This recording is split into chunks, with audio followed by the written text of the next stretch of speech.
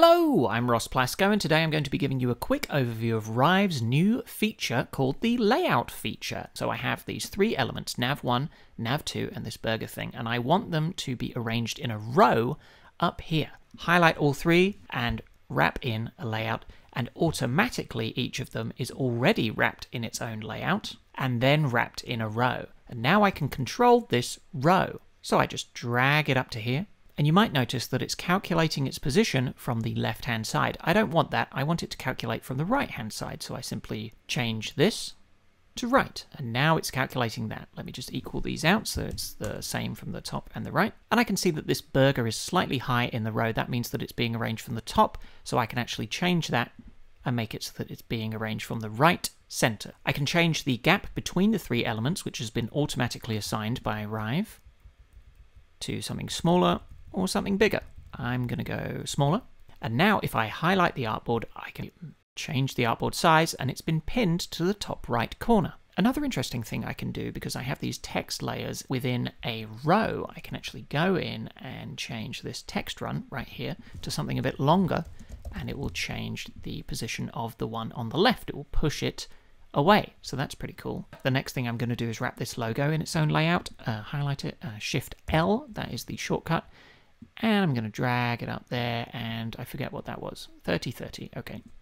Change these to 30 and 30. So we have one example of a row. I want a column. How do I get this text to stay underneath this item? Highlight both of these, Shift L, and Rive has automatically created a column. I can see in this column that the text is to the left. I think that's something to do with this.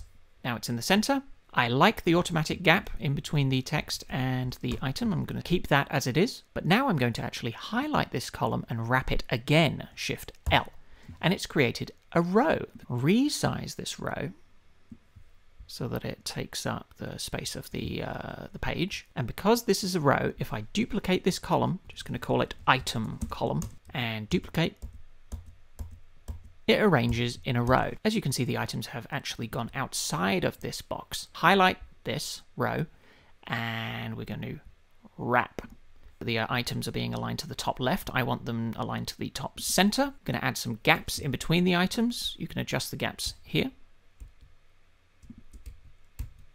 If I was to resize this, they automatically rearrange. However, if I resize the artboard itself, that doesn't control anything. The way to keep this box justified to the left and the right is to change this up here to left and right.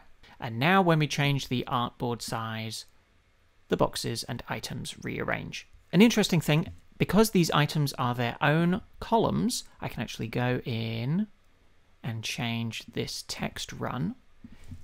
Text run pushes down, and it will push all the items below it down. I think that's justified to the left because in the actual text settings. Another thing that I can do is add some animation. Layout animation down here, highlight row and click plus.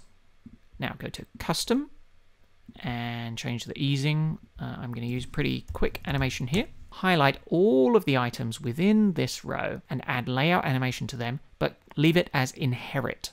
That way all of the items will inherit this animation. Highlight the artboard, and now things are automatically animating and rearranging. Quick additional point if you want a background for your texts. So Shift L, that will wrap it in a text layout, then Shift L again, and that will wrap it in a row. It needs to be in its own individual row. You need to change this up here to hug, both options to hug, and then go down to the padding, increase the padding. Then you can add a fill with a corner. And so whatever you do to the text run, it can expand the fill. Then obviously you can do what you did before. You can Shift L to create a row, a nav bar,